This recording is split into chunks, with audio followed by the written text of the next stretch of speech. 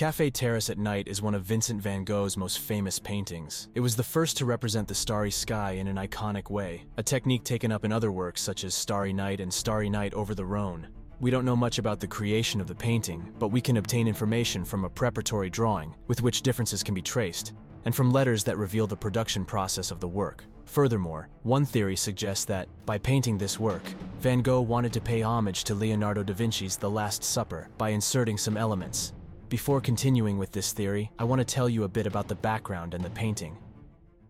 Cafés embody the very essence of French culture. Regardless of the commonplace perception, the truth is that these public spaces have had a significant place in the urban experience of the country since the late 17th century. Although this modernist master was not the type of bohemian like his contemporaries, Vincent van Gogh, too, responded to café culture. The painting Van Gogh made in 1888 championed his mastery in presenting a landscape during the night while addressing the time of the day when all inhibitions and social conventions fail. According to the curators at the Van Gogh Museum, Café Terrace at Night must have been partly inspired by the novel Belle Amie by Guy de Maupassant. Although the artist did not sign the painting, he described its process in 3 letters to his sister, Wilhelmina, his brother Theo, and his peer, the painter Eugene Bach. The composition suggests that the artist observed the site from the south, looking at the terrace of the famous café, the darkness of the Rue du Palais, and the tower of a former church now active as a musée lapidaire. On the right, Van Gogh accentuated a shop and a few branches of the surrounding trees. Interestingly, Van Gogh executed Café Terrace at Night, dominated by blue and yellow hues, without using black color. In a letter to his sister, the artist expresses, "Now there's a painting of night without black, with nothing but beautiful blue, violet, and green, and in these surroundings the lighted square is colored pale sulfur, lemon green," ending by underlining how much he enjoys painting at night. Looking closer at Van Gogh's blue and yellow masterpiece reveals his playful brushstrokes that upgrade an overall nightly impression of the composition. The background buildings that seem to be painted in black enhance the depth of the darkness. Another important aspect regarding the production of this work is the exact depiction of the celestial constellation in the sky, according to which the scholars concluded that Van Gogh created Café Terrace at Night in early September 1888 at about 11 p.m.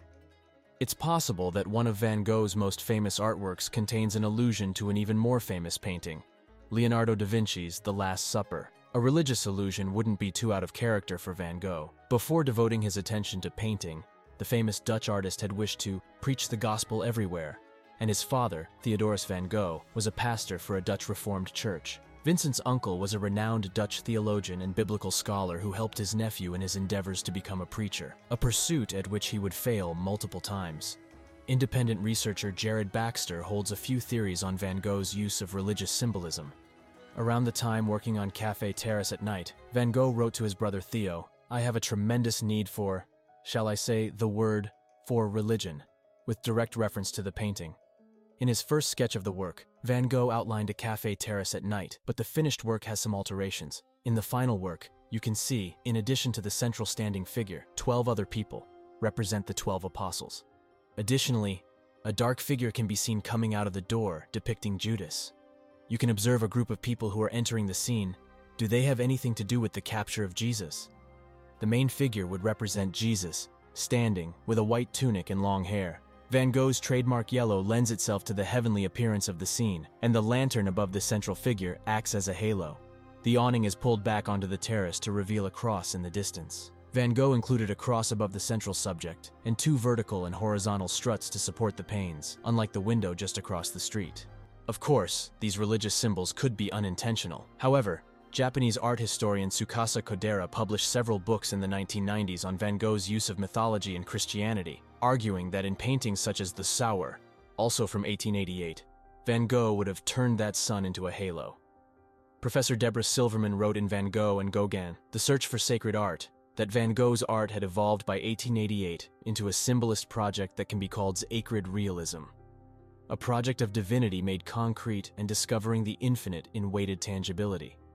Van Gogh's La Berceuse, of a woman sitting in a chair, could also be interpreted as a Madonna, considering the painting's original placement between 2 of the artist's famous sunflower depictions. The artist explained the collective works as a sort of triptych, Evert van Uitert has further written that the image created is that of an altarpiece, in which Madame Roulin takes on the role of the Virgin Mary as Stella Maris, and the sunflowers can be associated with Christ.